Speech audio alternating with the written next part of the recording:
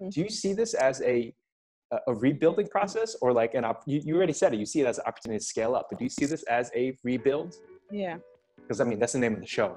So Don't exclude me, okay? Don't exclude me from the show just because I'm positive, okay?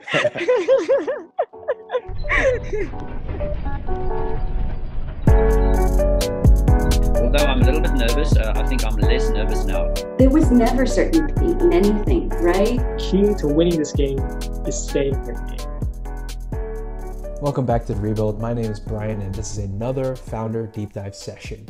Today, we're looking at our first chat with Renata. She's a young entrepreneur who's been displaced from Shanghai, managing her running startup remotely, juggling various vendor challenges, and trying delicately to get her marketing message right during this crisis.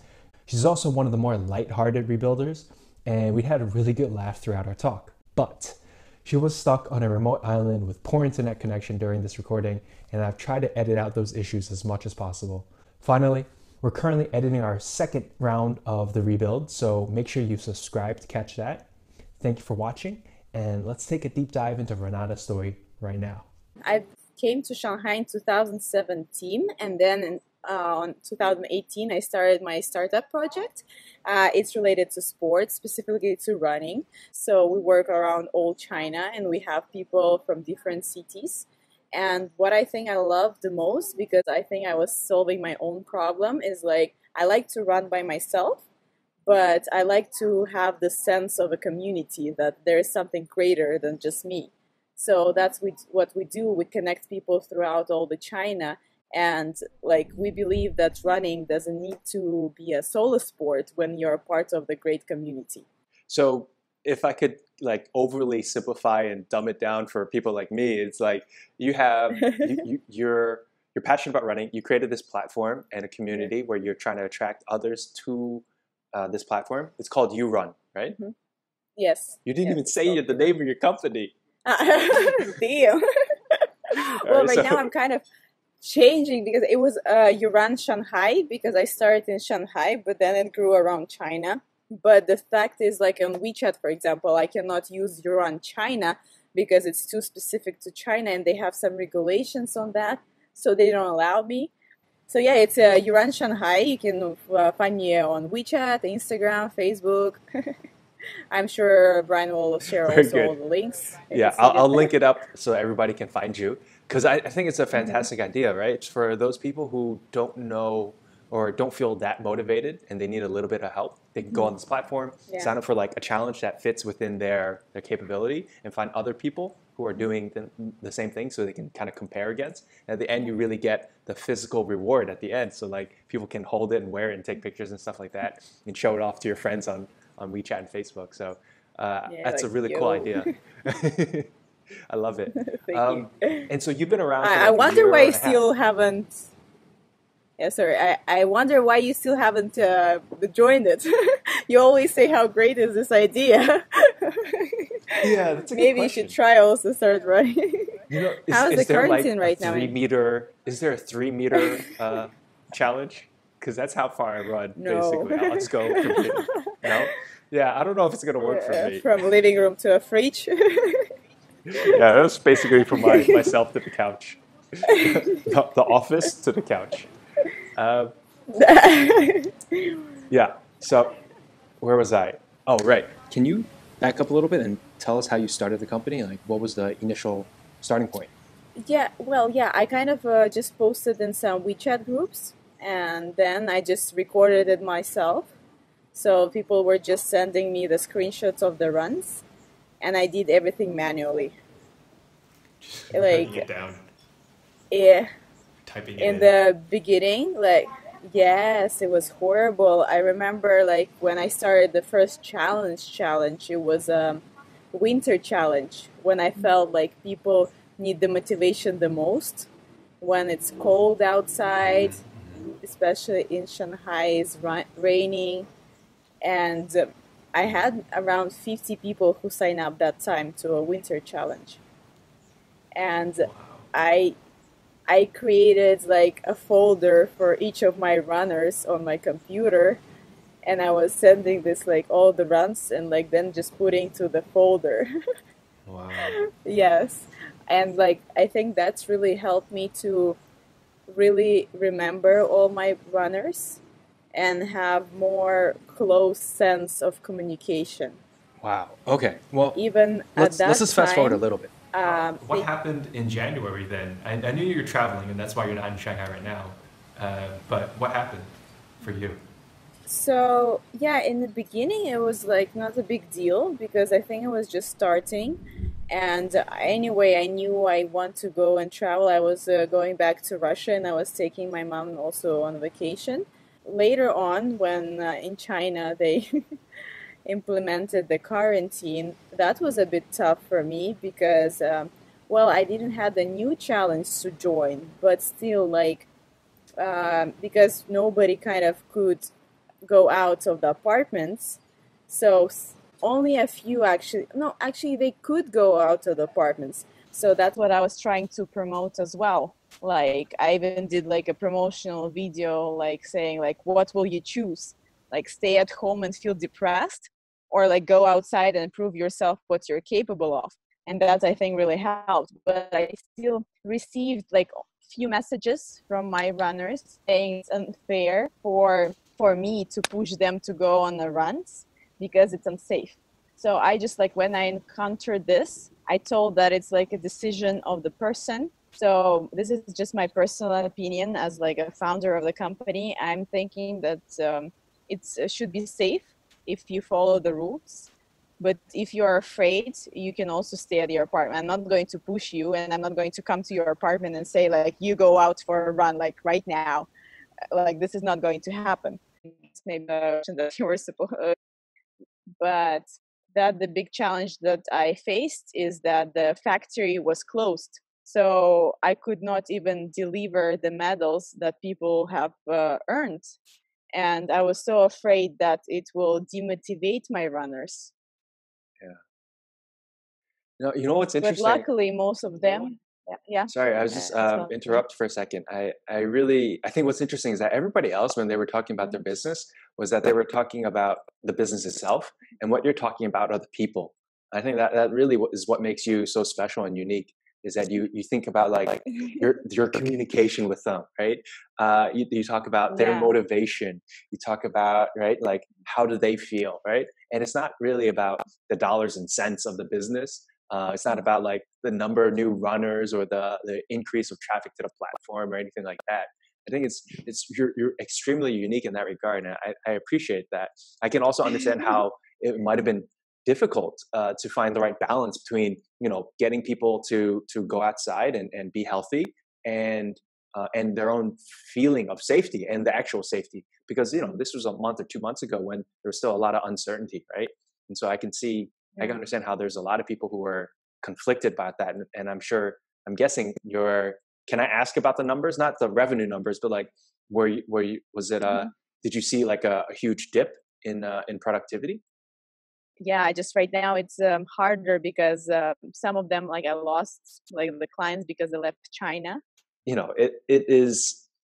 It's pretty painful. I mean, to hear that, like, and see that your runners are now like they're stuck and they're some of the demotivated. Most of them are doing well. That's cool. And then you have the supply side problem of like, or supply chain side of like getting your medals to the specific runners all around the world. So it must be like, how do you feel about all this? Like, do you see this as a major problem or small problem or what? Sometimes I had this like kind of sad moments, like that, for example, I cannot right now return to China, right? So I need to like work from Indonesia, even though I cannot complain, but still, it's like when you are like against your will, it's still a bit different feeling. So the other thing, I think the biggest problem for me was a bit of financial. I used to use a third party to receive the payments, and the thing is that the crisis, it gets, I would say, it's affected them more than me because the most of their earnings is from the selling tickets for offline events. So a lot of offline events, they got canceled, so they have no revenue.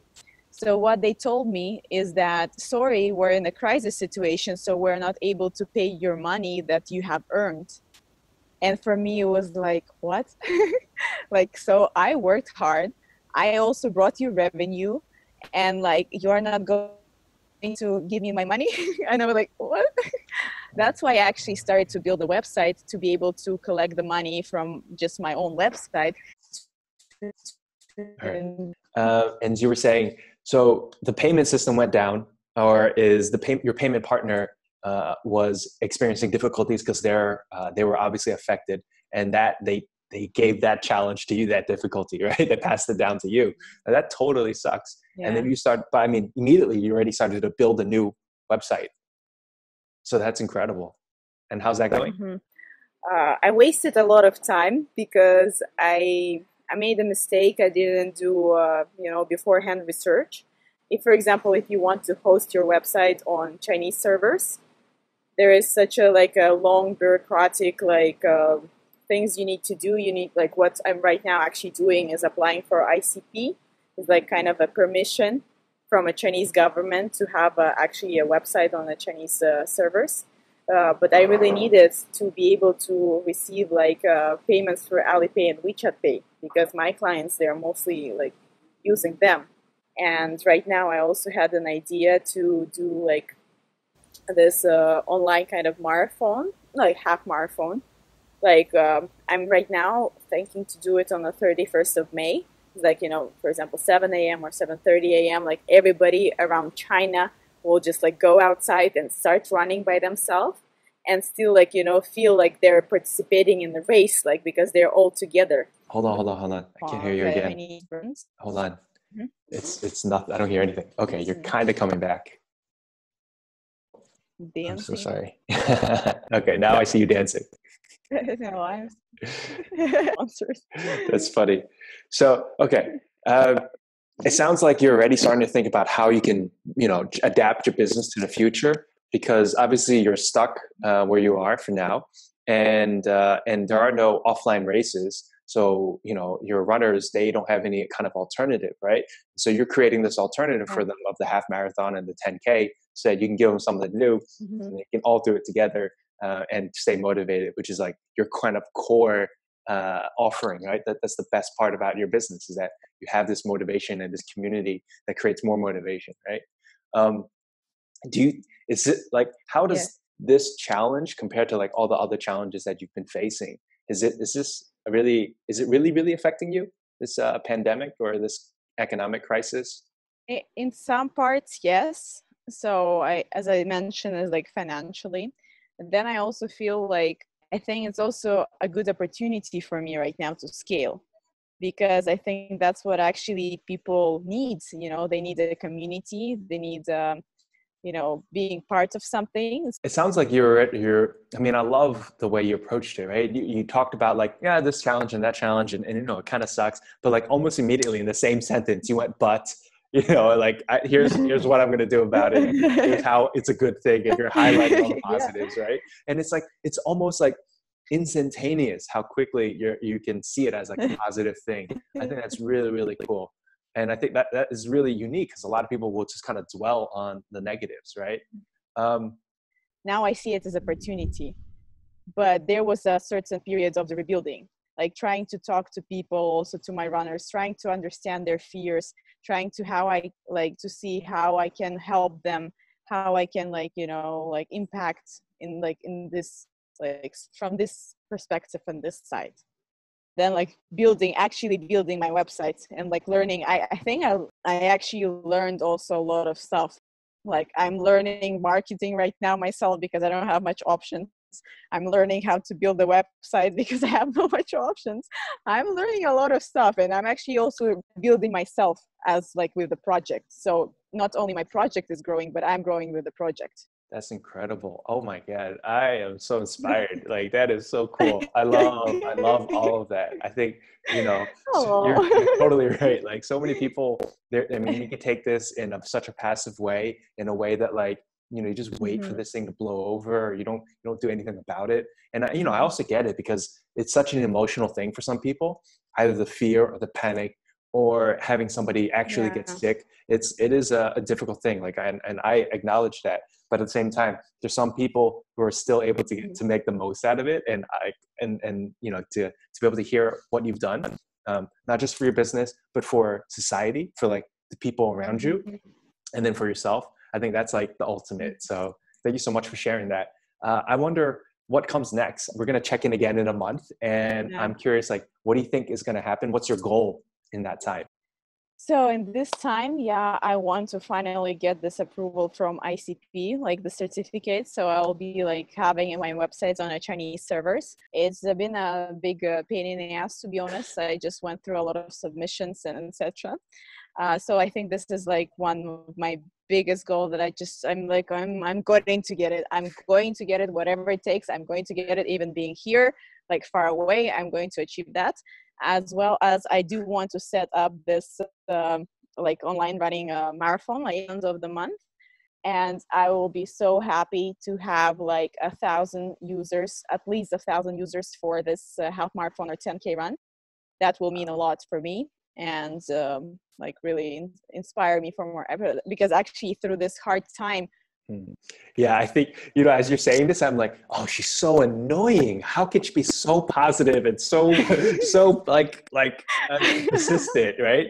And it's refreshing. It's so cool. It's actually like, I think for certain people, they absolutely need that. And I hope they find you and they find your run, and they get motivated too. And I hope they find this show and they get motivated in some other way. So thank you so much for sharing your motivation, your positivity and passion with us. It's good to hear that you're in a good spot, even though with all this chaos. I wish you luck with the rebuild, and I'll talk to you in a month. And of course, before then too, but I'll talk to you soon. Terima kasih. What's that? Is that it's in Indonesian. Thank you. Oh. Yeah, it's Indonesian. Thank you. So cool. All right. Well, that's it. Greeting. That's the show. Everybody is always in the process of rebuilding. There was never certainty in anything. But like, if you can accept the failures and know they're learning processes, then for me, like, that's what it's all about. Key to winning this game is staying in the game. Although I'm a little bit nervous, I think I'm less nervous now. And not only my project is growing, but I'm growing with the project.